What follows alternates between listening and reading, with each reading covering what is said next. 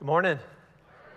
My name is Mike. I'm part of the teaching team here at CRB. It's awesome having you here. And I just want to say thank you for being you because this week I actually did a workshop that I do every once in a while here in San Diego for 2 days. It's called Strongness. And I had 52 people from all over the country come to the workshop, and a couple of them emailed me last week and they said, "Hey Mike, we're coming in a couple days early and we're looking for a great church to try out and attend on Sunday. You got any suggestions?" I said, "Yes, I do. Yes, I do. Come to my church. Come to CRB." And so they came last Sunday, and they loved it. I didn't know who these people were, by the way. I just recommended it. I said, "Come to my church. Come to CRB. You'll love it. It's amazing." They came, and then I met them on Monday, and literally the first thing out of their mouth was, "We love your church. It's amazing." And I'm like, "Yes, it is." And then yes, give yourselves a hand. And then they said, "We love that Jared guy. He's good." I'm like, "Yeah, I know. He's really good." They said, "You know what? He looks like Mick Jagger." I'm like, "Yeah, I know. He does. He really does." And so I love being a part of this church. I love this community. I love you guys. It is so fun to do this stuff together and figure out life and just explore all the promises of God and how good He is to us, and to have friends come in from out of town and visit this place and just sense the beauty and the grace and the love in this house. So I just want to say thank you for just continuing to live your lives that way. And by the way, if you're here for the first time, we're really glad you're here too. I don't look like Mick Jagger. The guy who will be here next week does, but we're glad you're here too. And so this morning, I'm going to talk about something that I think we all need, something that is required if you want to get through your day, your week, your month, even your year sometimes. And that idea is hope and grabbing on to hope. And because we live in a world right now where there's a lot of hopelessness, there's a lot of despair, there's a lot of stress and anxiety and fear. I mean, certainly at the macro level, things that are happening in different nations and wars and things that are happening in D.C. right now. There's a lot of uncertainty in politics and division, and even in the economy, there's talks of recession, and is the stock market all gonna do the same things that it's been doing the past 10 years? And there's like a lot of fear and confusion and hopelessness infused into our daily lives. And we have to ask ourselves, like, how do we handle that? Certainly at the macro level. But then there's the micro level, kind of the personal level of where we need hope, because a lot of us are going through seasons, and maybe this has been a week for you, like, I just want to forget this week happened. This was not a good week for me. Maybe there's a financial challenge. Maybe there's some medical issues you're navigating right now. Maybe there's some relationship stuff. I don't know what it is for you. Maybe job. And you're like, "Man, I need some hope right now. I need to know I'm going to be okay. I need to know that God's got this, that there's somebody I can trust through this chaos and the storm of life, because I'm kind of wondering if I'm going to get through this. I'm kind of wondering if I'm ever going to feel joy again." And so if that's you, and whether you're experiencing that right now, or you've had seasons of life in your past where you've felt that way, or maybe there's something coming in the future, hope is the answer. And holding on to God's hope is what I want to talk about today. In Psalm 46, it says this. This is a great promise from God. "God is our refuge and strength, an ever-present help in trouble." And not only is He our ever-present help, but He is our ever-present hope. And so the question for you and me is, who do you turn to? What do you do? What is your reaction? What is your mindset? Who do you trust when you're walking through difficult times? Is God your ever-present help? Is he your ever-present hope? He is your strength. Is he your refuge? And I know in my own life, there's been times where I feel like I turn to the wrong things to try to get me through a tough time. And yet I will say over and over again, when I have turned my thoughts and my mind and my actions to the ever-present hope of God, it delivers every time. It really does. In Isaiah 46, it says this, even to your old age and gray hairs, I am he. I am he who will sustain you.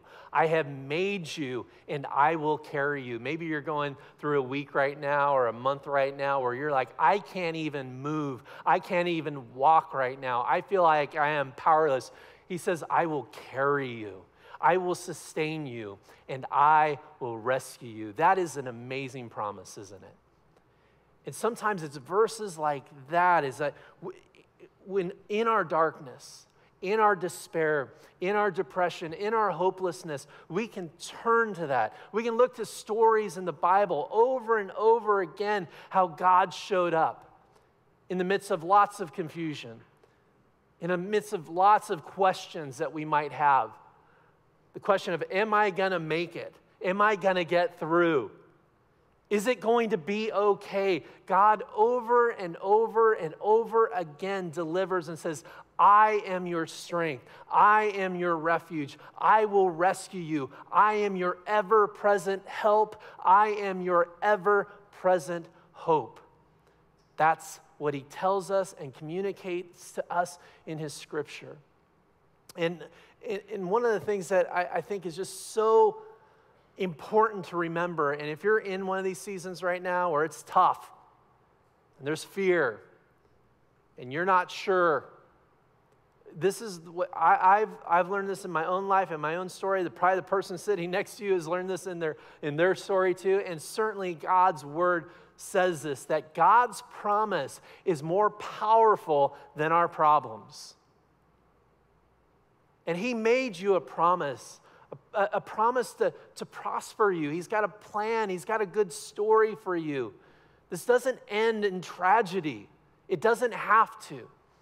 But holding on to hope, holding on to his promises are absolutely key to the equation. If you want to get through it, it's not only just sort of showing up each day, but it is holding on to this powerful thing called God's hope. And hope to me is about the ideas and energy that we have for the future that help us today. Hope is the promises of God. It's trusting that he is for you, that he is with you, that he hasn't abandoned you in your suffering. And that he hasn't abandoned your friends, and he hasn't abandoned your family members who are suffering right now. That he is there with us in all of it. And I think there's probably a lot to be said that God is even closer to us in those seasons of doubt, in those seasons of hardship. I love what author Eugene Peterson says about hope. He says this, hope means a confident, alert expectation that God will do what he said he would do. It is imagination put in the harness of faith. It is the willingness to let God do it his way and in his time. And that's the problem, isn't it? That we have to allow God to do it his way and in his time. Because if it was up to me, Mike Foster, I would handle things a lot differently.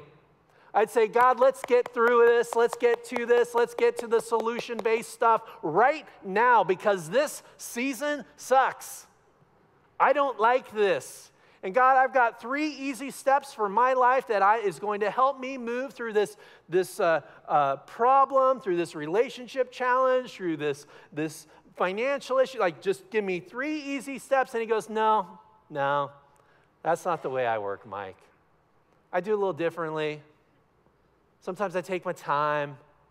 Sometimes it's a little messy and kind of ups and downs, and it's a little different than what you thought it would look like. How many of you can relate to that? It looks a little bit different than you thought it was going to look. And here's our kind of response. Like when you're facing challenges, when you're facing problems, there's sort of positives and negatives.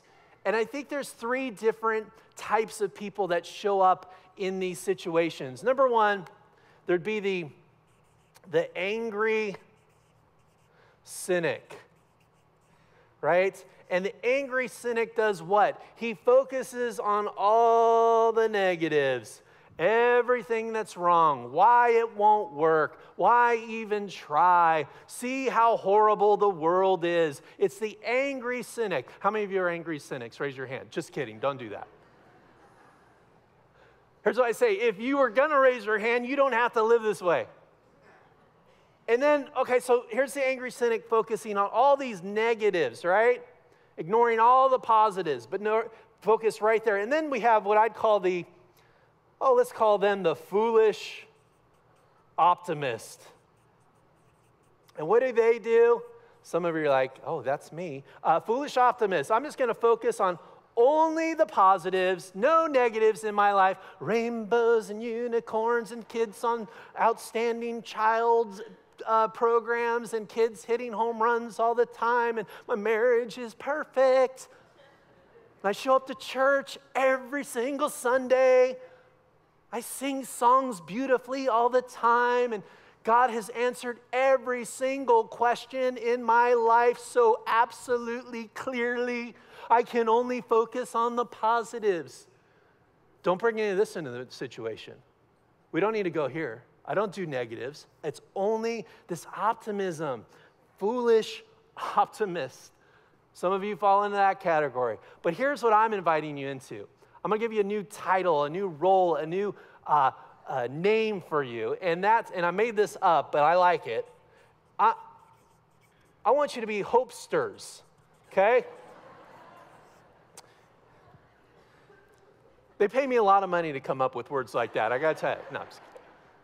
I want you to be a hopester. And what does a hopester do? A hopester, well, he welcomes the positives and sees the positives and is reaching for things of light and the promises of God, but is not ignoring either the negatives. Yeah, life is kind of hard sometimes. Yes, there is suffering in the world. And a hopester can hold all of that.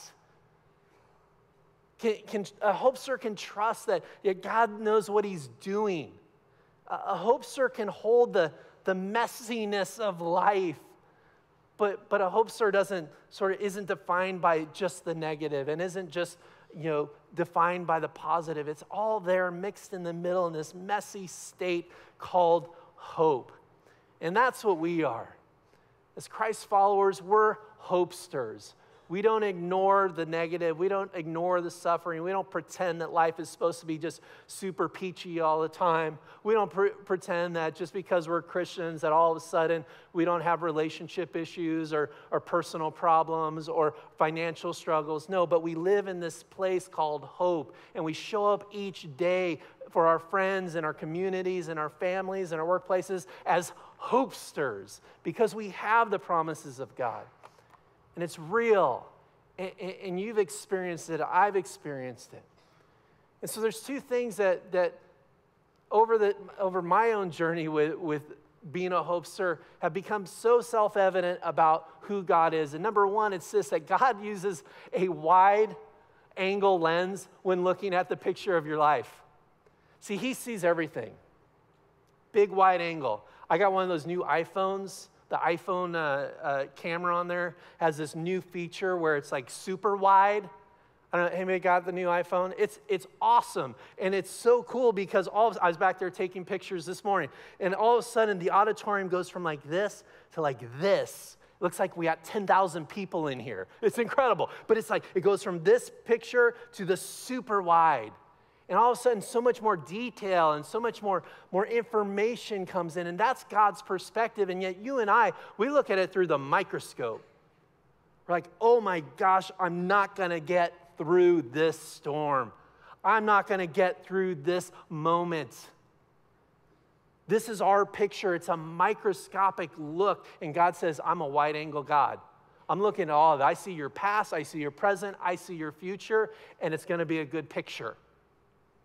Also, I've learned about God that God is more interested in the process than the finish line. And that really frustrates me. Because what he does through our suffering and through our hurt and through the things that don't go right in your life and the pain that you've experienced and the trauma that you have walked through is that God uses all of that stuff to take us through this process of revealing new levels of his love and his care for us. Of us beginning to understand certain things about who we are and what we're made of. And that God is certainly interested in the finish line, but he's really interested in the process of who he's making you into and who you're becoming. Not just through the mountaintop experiences, but through those valleys and through the struggle. And so we embrace all of it and say, this is a process. And again, if we were to design the process, it would probably look a lot different, huh? And it would move a lot faster. And we'd get to that finish line and that victory and that conclusion a lot faster than God does. But hope says, and that ever-present hope says that I'm going to trust the process. I'm going to show up each and every day and work it, even when it's hard. Even when you want to give up. Even when you want to quit on your story. Even when you say, this is just too much to handle. We hold on to hope. I love what Psalms 126 says. It says, those who sow with tears will reap with songs of joy.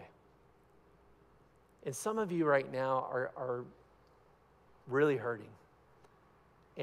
And you've had a tough month, maybe a tough week. Maybe this has just been a season of turmoil for you.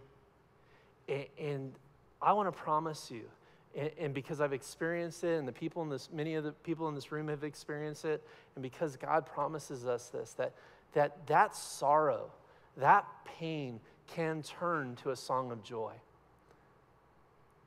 But it means trusting God's promise of what he says about your situation and your story. It's working that process. You know, one of the things that I believe is so absolutely important when it comes to this idea of hope is how hope sits in the middle of our grief and our sadness. When there is irreplaceable loss in our lives, that we can bring hope into that place. And as Americans, as Westerners in general, we don't like to talk about death or loss or things that are not coming back. And so we're kind of that foolish optimist. We just kind of suck it up and move on. And yet God invites us into grieving those things that are never coming back in our lives, because he knows that hope is the sustainer through those seasons. He invites us to feel all the feelings of grief and loss. And man, I got to tell you, like, grief is sort of like an all-you-can-eat buffet of emotions, right? It is sadness. It is depression. It is anger. It is confusion. It is all of that stuff just mixed together. So what are some things that maybe we should grieve or that you need to grieve in your life? And then invite hope to be a part and a center of it. Number one, things that we should grieve: broken relationships. Maybe there's some broken relationships in your story and in your past right now, or maybe even currently, that you need to begin to grieve that loss. Maybe that person that hurt you or betrayed you. Maybe that person that's no longer in your life and you want them to be in your life, but they just decided to end the friendship or the relationship. We need to grieve that, and we need to work through the emotions of that, but yet hold on to hope in the middle of that grief. Some of us need to grieve who we used to be. Some of us right now are struggling with medical issues, and our bodies are maybe failing us and aren't working the way we want them to. And we're like, I just want to go back to being that person. That person with a strong body or a strong mind, or maybe there's pieces of you and your story that you look back and you're like, I wish I was that person, and you're no longer that person. And so you need to grieve that. And grieve the loss of maybe what you knew in those seasons and in those days. Some of us need to grieve some of the mistakes that we've made. We look back on our story and it just makes us sad, and we're trying to change things, and we wish things were different, and choices that we made, and we're like, why did I do that? Oh my gosh, some of us just need to begin to release that by grieving that. And some of us this morning are just need to grieve death and the loss of people that we have loved. Maybe you've lost a family member, a friend, a mom, a dad. And I don't care whether it's recent or 20 years ago. Most of us don't grieve. Most of us don't work that process because it's so hard. And again, we have to feel all those feelings. And it feels so hopeless and so dark. And there's just that irreplaceable loss. Like, I don't want to go there, God. And God invites us into that. He says, if you trust me, to grieve that and to feel that and to hold on to my ever-present help and my ever-present hope, I will see you through. Now, I think sometimes there's messages that I get to preach and teach where it's for you. And some messages, it's for you and me. But I think, this morning is, at some level, Mike Foster is preaching to Mike Foster. Jared told me, he said, hey, it's an open weekend, talk about whatever you want. I said, you know what, I need to talk about hope. Because Mike Foster, need this message, and maybe you can relate to this at some level too. So I've a couple friends, Jared and Julie Wilson. Great friends of mine, amazing people. I'd known Jared since he was 19 years old, and he was just this amazing guy, and Julie, his wife, is incredible. And I got a text from Julie 4 weeks ago, and it was one of those texts that you don't want to get in the morning. And so a month ago, Julie texted me, and she said that Jared had died by suicide the night before, Jared Wilson. And, I'm looking at myself, and I'm like, this isn't real.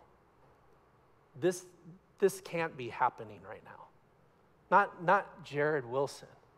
Not my friend, not the friend that I've known for 19 years.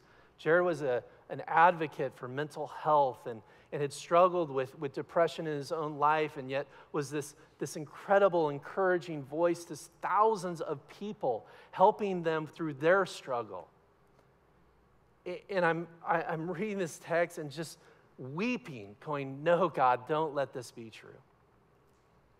And I remember talking to Julie that day and just sitting and hearing and just going like, no. God, what are you doing? What are you doing? And I got to be honest, like the past 4 weeks of just beginning to mourn and to grieve the loss of my friend it's been hard. I feel deflated. It's kind of where I was telling my wife, Jennifer, I'm like, I can't even return an email on some days. Like that feels overwhelming. And that's honestly, friends, that's what grief looks like. I was telling Jen, I'm like, I don't even understand it. Because I loved Jared. I cared about Jared. Jared, we didn't get to spend a lot of time recently together, but we had touch points along, the 10 plus years that I knew him. And, it wasn't that we were like, he wasn't my best friend. And yet he's a friend, and there's a loss in my heart. And I don't even understand why it feels the way it feels right now, but it feels this way. And so I'm working the process, and I'm trusting God, and I'm holding on to the ever-present hope, because that's all I got right now, because I want to change some things about what happened with Jared. I want to change history. I want to rewrite that past. I want Jared back, right? And some of you have relationships and people in your life where you feel the same way, like, I want them back. I am heartbroken. I am sad. And so God says, hey, I'm going to be with you in those moments. And he has been. You know, one of the things that has been so helpful to me during the past month is just listening to worship music. Now, I don't really listen to a lot of worship music, but I have just been listening to these songs and these promises of God's word and just kind of having my mind meditating in those truths. You know, it's also been helping is hanging out with people and friends who encouraged me. Because sometimes I think that grief, kind of the process, it looks like this. When it first starts out, it just feels like this big, heavy weight. And we'll just have this, like this suitcase is full of all the heaviness of these moments. And by the way, you go, well, Mike, looks like grief has wheels on it and a nice little handle. And wouldn't it be awesome if we could just drag it around like that, but we can't. You know how we handle grief? This is how we handle it. And we carry it, and it is heavy, and it's going to be heavy, and I can't change that, and honestly, God can't change that, but God does promise us hope when it's heavy. And sometimes we're carrying it this way, and we're like, okay, I'm getting kind of used to the heaviness, I can figure this out, and then sometimes it's over our head, and we're like, oh my gosh, it feels really heavy now. But you just keep showing up and doing the work and working through the emotions and feeling the pain and being angry and bargaining with God, and grief gets a little bit smaller. And then it turns into a backpack, and there's still some weight to it and some heaviness to it. Those emotions are still there. You're having more good days than bad days, but you still feel the weight of it. That's a little bit. And I don't know here's the other thing, I don't know how long you're going to have to carry it like this. I don't know how long you're going to have to carry it in the big suitcase, but you keep holding on to hope. And then I think eventually grief looks like fills this little fanny pack. So grief allows you to make a real incredible fashion statement in front of people. And you kind of wear it this way. And you keep doing the work, and maybe you're going to counseling, and maybe you're leaning into friends, and you're meditating on God's word, and the life is starting to come back into life. And you're like, okay, I'm alive again. I'm feeling joy again. I'm feeling free again. It's like, oh, I've done my work. I'm going to take grief off, and I'm going to go ahead and just put it over there. And I'm like, nope, that's not the way it works, is it? Because here's the reality.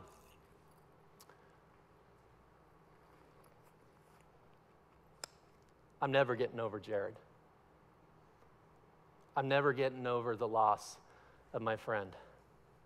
And you're never getting over that relationship that hurts you so deeply. And you're never getting over the loss of that child. And you're never getting over certain things in your story, and you're going to carry it, but you're going to carry it with hope. You're going to carry it with God's strength. You're going to carry it with the promise that says, He is your refuge. He is your rescuer. He is your strength. That's what grief looks like. But work the process. Lean into God's hope. My wife and my family, I mentioned this a couple months ago, but we went to Yosemite for our family vacation, and it was pretty cool. I'd never been there, and one of the things about Yosemite, how you enter Yosemite Valley, is you have to go through this very long tunnel. It's actually the longest tunnel in California. And so you drive into this tunnel, and it is dark, and it is narrow, and it is this pure granite and rock, and it's a one lane that way and one lane going the other way, and you're driving through it, and it's long, and it's dark, and you can't even see the end of this tunnel. But you just keep driving and going. You're like, all right, I hope we're going the right way here. I hope this is going to turn out the way I think it's going to turn out. And you know what happens as you drive through this mile-long tunnel, dark, narrow, hopeless tunnel? As you come out, you start seeing a little bit of the light at the end. You're like, okay, we're getting close, we're getting close. And as your car keeps getting closer to the light, all of a sudden you come out of the tunnel, and this is the picture right there. That is exactly what you see as you come out of the longest tunnel in California. You see the valley. You see the beauty. It all becomes worth it. Like we're here. And maybe right now, your life feels like you're in a tunnel. Or maybe right now, you know people that are in a tunnel. And maybe we need to grab hold of hope for our own lives, and maybe we need to help our friends grab hope for theirs. And so as we take a couple moments and DJ and the team sing this song over us, I want you to think about how you might invite hope into those sad, hard places right now. How might you invite hope into your grief? How might you invite the ever-present hope into your story that feels like so confusing right now? How might you be hope for a family member or a friend or a neighbor? What might that look like? And let's just take a couple moments as a community to invite hope into that place.